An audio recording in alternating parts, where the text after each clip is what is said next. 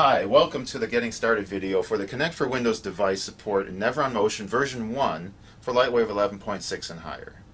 The Kinect for Windows sensor is slightly different than the Xbox 360 Kinect sensor. The Microsoft redistributable driver version 1.7 supports only the Kinect for Windows sensor.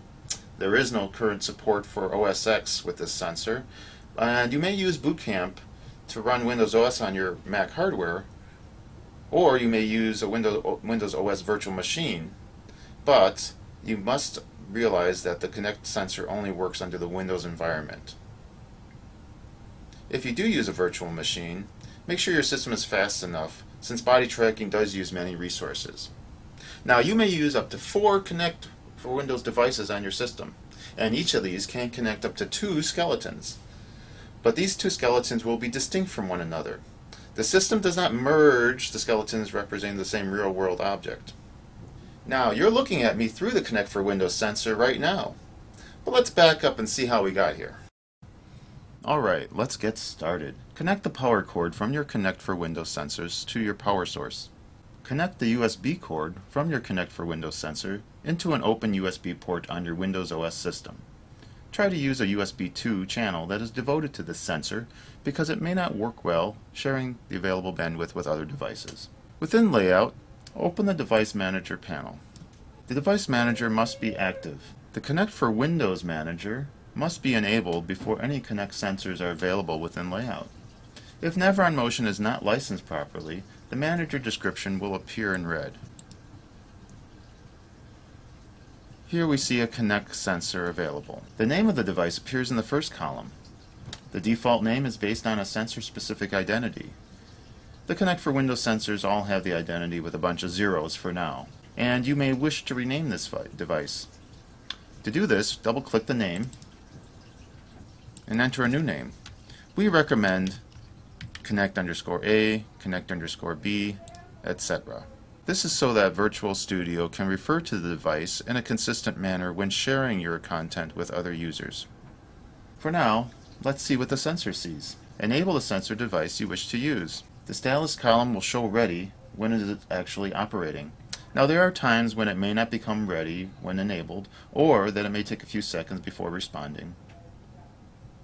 If it doesn't become enabled, try again. You may try to disable and re-enable the device. Under rare circumstances, you may need to restart Layout or even your computer system, but always check your physical connections first though. Open the Device Options panel. The sensor has a motor that controls the tilt. This can control the tilt vertically plus or minus 27 degrees from center. As I change it, it'll take a little while for it to respond. Use sparingly, as the motor may wear sooner than expected. The accelerometer data indicates which direction gravity is relative to the sensor, and this is for informational purposes only. The IR toggle lets you see the infrared lighting as a grayscale image. This is primarily only useful to notice if unwanted infrared light sources may be conflicting. Conflicts can cause inaccurate tracking. The mirror toggle flips horizontally the coordinate data seen in this panel and the resulting data tracks.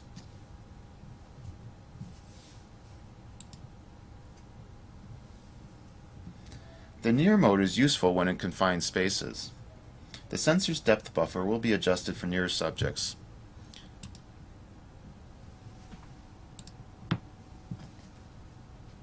Use only as needed. The audio toggle enables audio capabilities, which currently affect the audio peak, source angle, source confidence, and beam angle. The color camera on the Kinect for Windows sensor can use some adjustments as well. This button in the upper right-hand corner of your options panel brings up a separate panel in which you can control the white balance, exposure levels. Let's play with a few of these now. Here's the white balance, the hue, contrast, saturation, gamma, and sharpness. We can set that back to auto, and then we can start to play with the exposure. This can be useful when trying to accommodate certain lighting situations when doing face tracking. Let's go back to defaults. The skeleton's toggle determines if any body tracking or face tracking is going to be used. Faces can only be tracked if an associated body skeleton is also being tracked. Each person being tracked has a unique tint. In this case, I'm blue.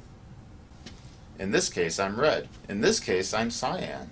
In this case, I'm magenta. Up to 6 persons can be tracked, but only 2 of them can have skeletons and faces. Let's enable skeletons.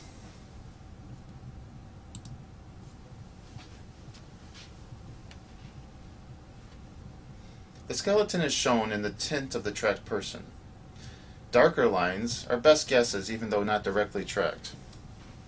For example, my legs are being inferred as best guesses, and as I move further into frame, they are being directly tracked. The person closest to the sensor is considered skeleton 0, followed by skeleton 1, and so on to skeleton 5. Only skeleton 0 and 1 can have skeletons tracked. When only the upper body of a subject is available, use the seated toggle. Let me get a chair to demonstrate. Well, now I'm in a chair and I've turned green. This means I am a different skeleton identity than I was before. However, I'm still going to be referred to as skeleton 0 because I'm still the skeleton closest to the camera and the only one. Now you notice that it's trying to guess where my legs are, and I don't think it's going to come up with a very good guess because they're very far from the frame here. So we go to a seated mode, which basically turns off those the legs and the torso. So now it's refound my skeleton and I'm a new color, and you'll see that I only have arms and my head. Now skeleton tracking with this sensor naturally produces rather jittery raw results until they are smoothed or filtered out. There are some smoothing presets, but you can adjust the individual settings as needed. In an unfiltered situation, all these parameters are set to 0. And if I try to hold still, you can see that the skeleton kind of jitters around, continuously making adjustments. So let's get out of this chair and I can demonstrate these a little bit better for you. For a better demonstration of what the skeleton looks like relative to the raw data, I've turned off the lights. Luckily, body tracking only requires the infrared light coming from the Kinect sensor. Now with an unfiltered skeleton, if I try to hold still, it's not too bad, but the skeleton will be jittering around slightly. And when you're in your 3D environment, you will notice these values much greater. Now let's go to a very smooth set of settings, and you can see that my raw data leads the skeleton pretty drastically. However, if I hold stationary, the skeleton will be pretty solid. But the latency is just too much to deal with. So we'll have to deal with some happy compromise. This is what the default settings are for. The exact meaning of smoothing, correction, prediction, jitter radius, and maximum deviation radius are available in your written documentation. The faces toggle enables facial tracking for a skeleton. Now this won't work very well in low light situations like now, so we'll have to turn the lights back on. Alright, the lights are back on, and you can see my skeleton, so let's enable faces. I've enabled the faces, and you can see it has put a wireframe mesh and a white box around my face. And if I move my head too far away from the camera, it loses track of my face. So I do have to be facing the camera pretty straightly. But it does offer a little bit of motion with your head, heading and pitch, and it also knows roughly the size of your head. Now the faces are continually refined. There are measurements of the face that are expected to be consistent for the subject, such as the head shape. Now these are called shape units. There are also measurements that change often, such as the lips and the eyebrows. These are called animation units. Please see the written documentation for what the meaning of the shape and animation units are. Now face tracking can also be jittery until smoothed. And as smoothing is increased, the latency also increases. So let's get a little closer so you can see some more detail with the face. Now for this I'd like to use my seated skeleton and also go into near mode so I can get a little closer to the camera. And then once the skeleton is being tracked, the face can also be tracked. So let's increase the smoothing. In an extreme example, my mouth is moving fast, but the wireframe representation of it takes a while to catch up. This is the latency. Although the face has been smoothed out greatly, it's lagging too far behind. So let's choose something like 2. Not too bad. And of course, the closer you are to the camera without getting too close, the more detail it can pick up about your face. You'll have to be careful about some obstructions to your face, like costumes, facial hair. In this case, it does pretty well with my facial hair. And I am also wearing glasses. So let's take off the glasses, and you can see how it can track my eyebrows closer. Now sometimes it picks up the wrong kind of face, it's the wrong shape, it's just not what you expect, and as it continually refines, it's still getting it wrong. The Reset Faces button allows you to start over from scratch.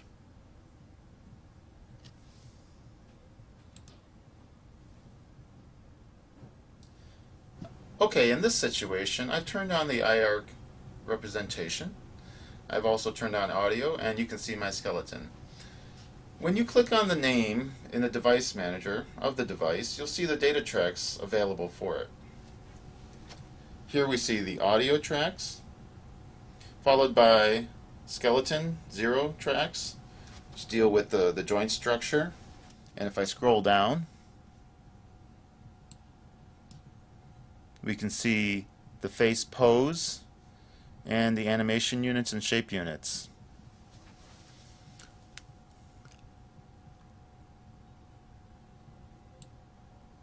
The shape units are continually refined. It may be 0 for a few faces.